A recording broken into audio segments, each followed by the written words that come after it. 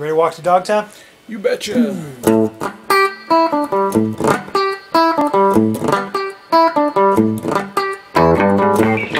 Hey everybody, how y'all doing today? Guess what? I got my new switch for the Noma lawnmower. It says on the side it's a style 37. However, there's a height difference. So I'm hoping that that doesn't give me clearance issues when I go to put it back together.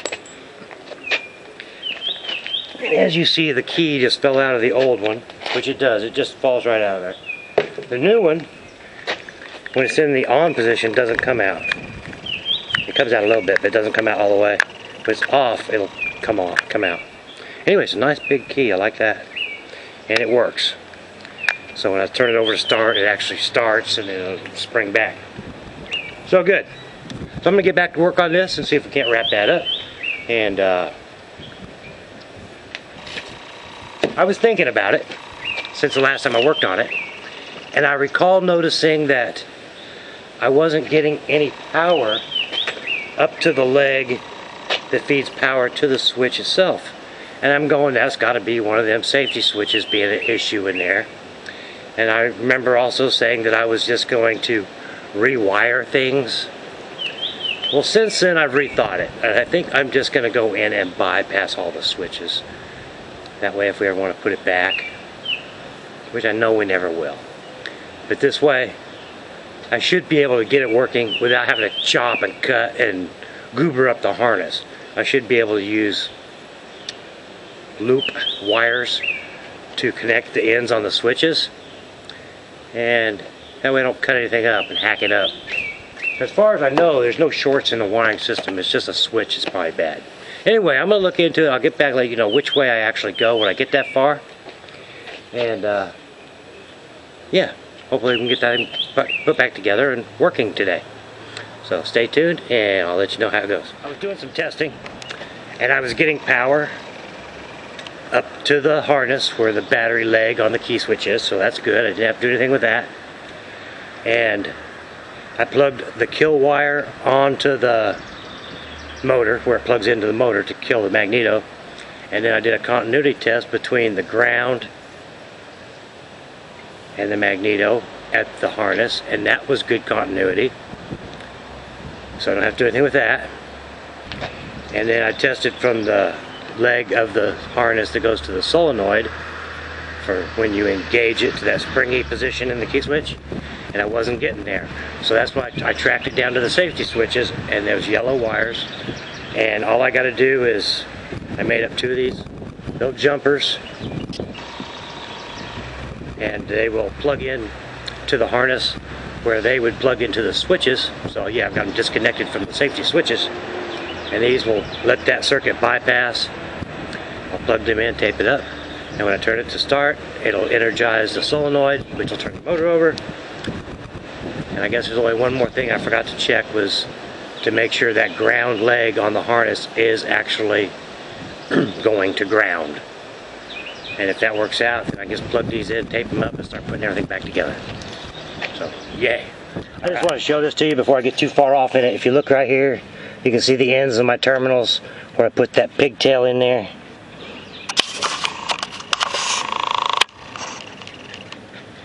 Just to loop it around, and those are both the yellow wires. Just remember, yellow means safety. So you jump them together and you'll bypass that. This one went to the brake pedal, clutch brake, and this one went to the deck engage belt or mechanism safety switches. But I knew if I didn't show you that now, I wouldn't be able to, because I would have the gas tank in the way. I need to tape them up and then put the gas tank in and then button everything up. There you go. Well, it all went back together way easier than it came apart. The only thing I have left to do now is put the steering wheel on. And there was a foam ring that went around the steering wheel shaft below the steering wheel.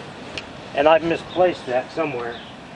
And I can't seem to find it, so I guess I'm probably just going to go ahead and put the steering wheel back on it And then if I find it, I'll put it back on at a later date. I don't know if it'll turn up or not. I thought I knew where it was, but apparently I was wrong. So anyway, yeah.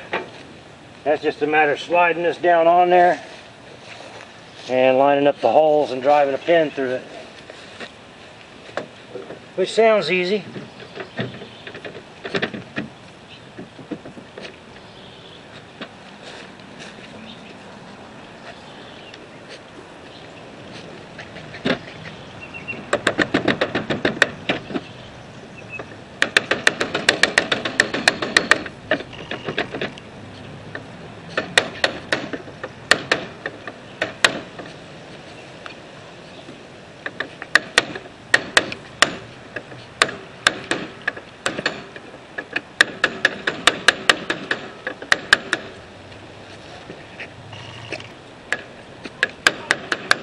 Alright, snap that on there.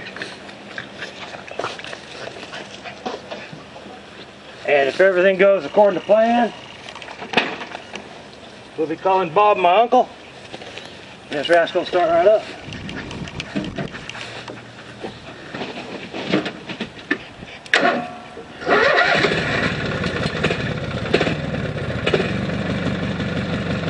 Hey, you like it? You like it, Izzy?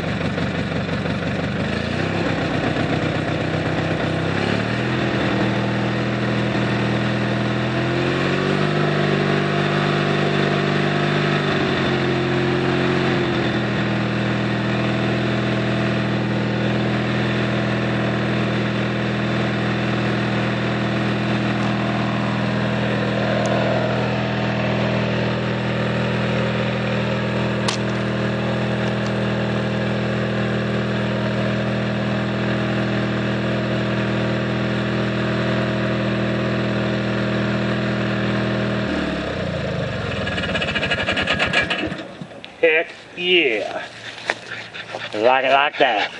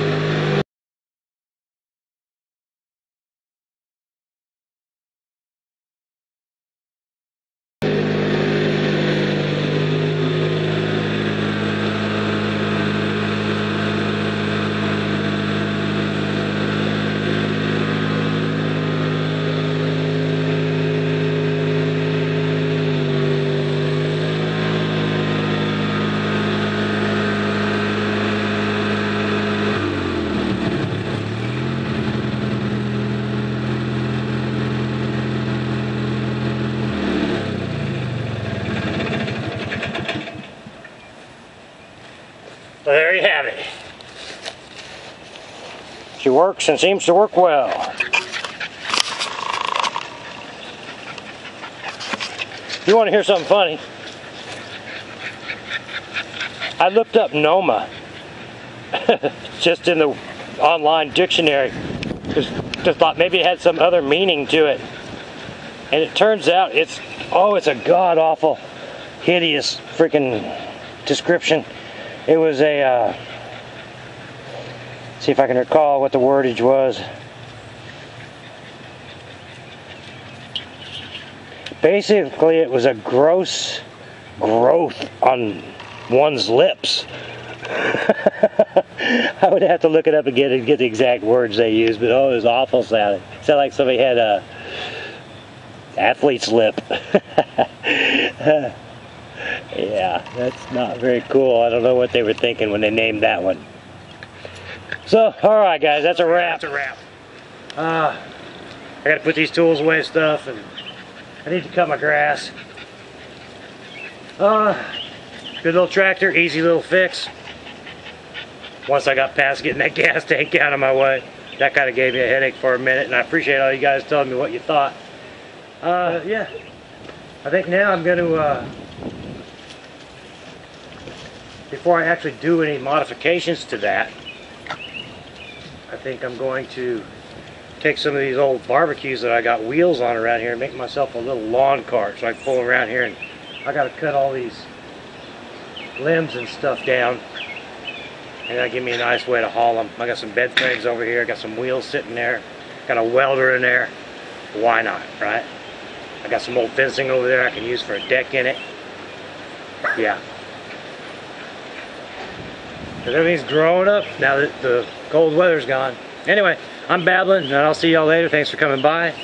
Cheers, appreciate you. Take care, and we'll see you later. Alright, bye-bye. Walking the dog. I'm just walking the dog.